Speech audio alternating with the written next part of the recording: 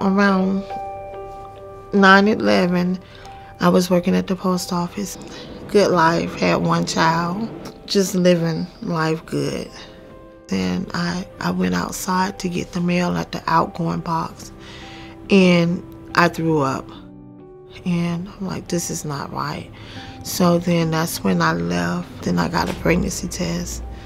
As soon as I found out I'm pregnant, I'm finna go have abortion. Somebody said, well, they do free pregnancy tests up there. So I came up in here, they done an assessment. So that's how I ended up meeting Martha. So she just took my hand and held my hand and was like, everything is gonna be okay. Just take one day at a time. And I was just crying. Couldn't get a word out, you know. And then she started just telling me stuff, you know, if you have the baby, you can come to classes, we'll help you, you can earn free stuff. You know, we got resources. That's when the doctors came in and they started whispering, psst, psst. And I'm like, what's going on? And then he said, you're having triplets. And he said, they're all boys. I was like, this is unbelievable.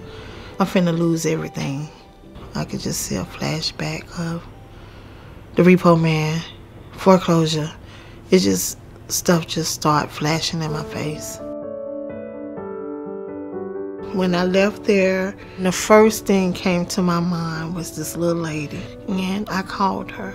And I said, Martha, this is Saionna. I finally got some results on my pregnancy test. And I said, I'm having triplets. And she was just like, oh my. I'm thinking, what are the chances of me having triplets? No fertility, no nothing. It's a reason. I'm like, God gave me these kids for a reason. I'm like, I'm finna lose everything. I'm finna have these kids.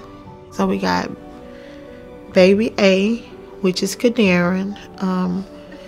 He the more outgoing, loves sports, beautiful smile. Then I got baby B, that's Arion. He's the smallest of the triplets. He's laid back, he don't worry, he don't stress. Then I got baby C, he the one that ate all the food from the kids. He wrestles, he do rugby, football, very, very smart, and he talks a lot. Just one day the kids came home and they were just so full of joy. And you know, I was just sitting back looking like, you know, Martha came into my head and I'm like, I think about her all the time.